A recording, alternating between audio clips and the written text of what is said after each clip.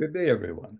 I pray today that you understand and know that no matter what is happening with you today, the Father is there with you. Also, I want you to be encouraged that no matter how you feel about yourself spiritually, if you have Jesus Christ living in you, you have the hope of the world.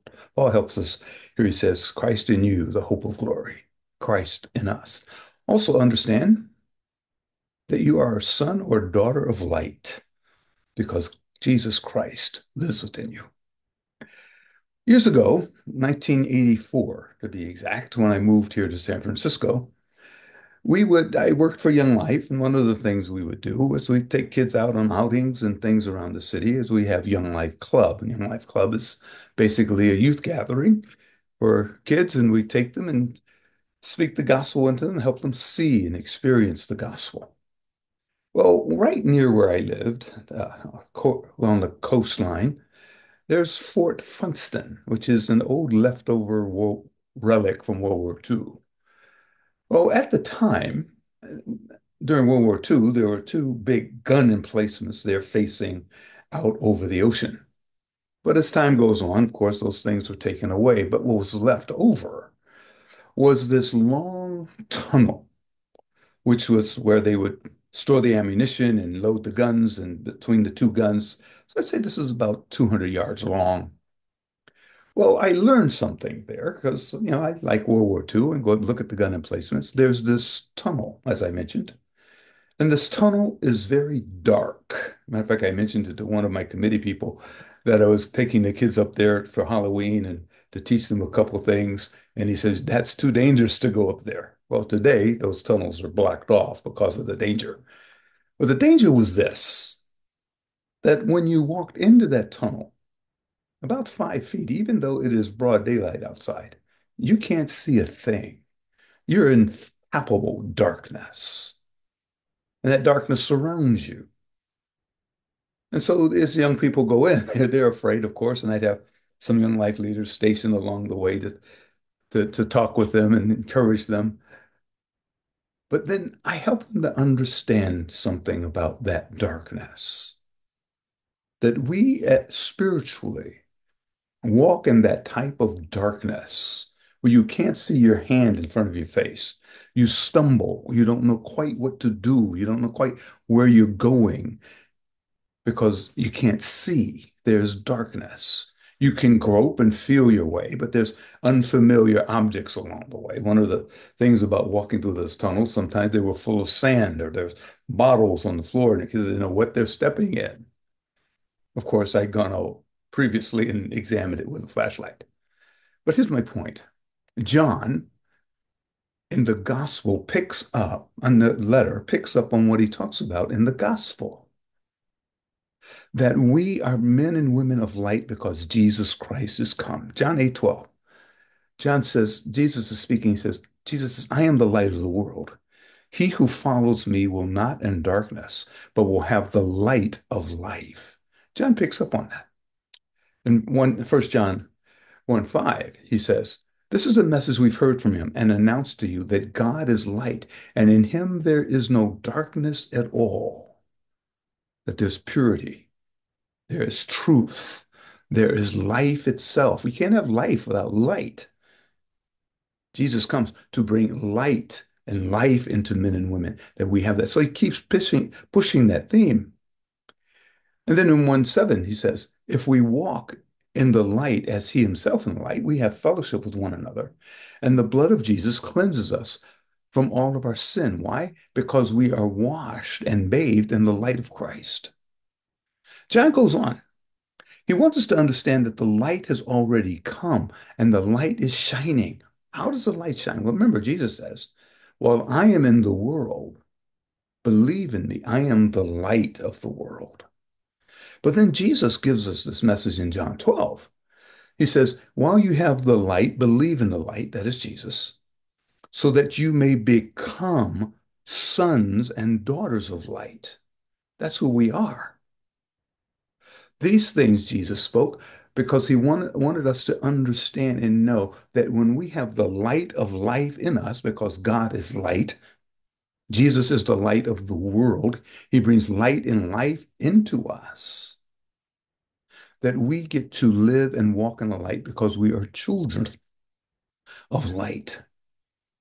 But then John goes not just with who we are and what we have become, but again, as he does so well in this letter, he tells us here's the theme. Here's what it means to you, what it means for you to walk and live this way. But then he says, here are the behaviors that this light should portray. So he says this in the second chapter.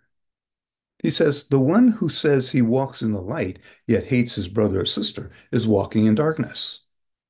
Oh, wait, how does darkness come? Now, remember, John tells us in the gospel that the darkness has tried to overcome the light, but it could not. Yeah, that is Jesus. The darkness tries to overcome, but in our lives, we give darkness access. Just like we walked into that cave up there, we were giving darkness access in our spiritual lives. There are things that we do, things that we say against our brothers and sisters that bring harm to them, which becomes hate in our lives.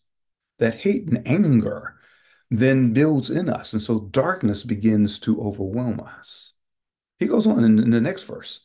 The one who loves his brother abides, rests, lives, walks in the light. There's no cause for stumbling in he or she. What's the idea there? Because if the light of Christ is in us, and if we are, which it is, and if we're walking as children of light, therefore, we love our brothers and sisters. We take care of our brothers and sisters. I know even that person that sometimes drives you nuts, love them. If there's someone that you have hatred towards, anger towards, issues with them, go confess them to your brother, to your sister. Talk with them, guide them, lead them, help them to understand and listen to what they're saying. Because as we do that, we begin to love our brothers and sisters because, again, light dispels the darkness. Because we are called to walk and be children of light. That's what John is telling us here, not just in the gospel, but here in First John as well. Then Paul picks up on the same idea. He tells us this in Ephesians 5:8. He says, you were formerly darkness. That sound like John again? Remember, if you believe in Christ, now you walk in the light. But now you are the light of the world. Walk as children of light. And that is what John is reminding us, that you and I are children of light. The light of the world lives in us. The light of the world shines out of us. Think of your life this way. There's a light shining out of you. Our lives are lampshades. Our lives are lampshades. And that light diffuses, that light lights up everything around us. I know we use light shades to control light, and there's different types of lampshades, but our lives are that way. That's our personality that the Father has given us because we walk as children of light. We no longer walk in darkness, stumbling, walk in darkness, can't find our way, walk in darkness of fear. We walk in light because in the light we see and know the Father.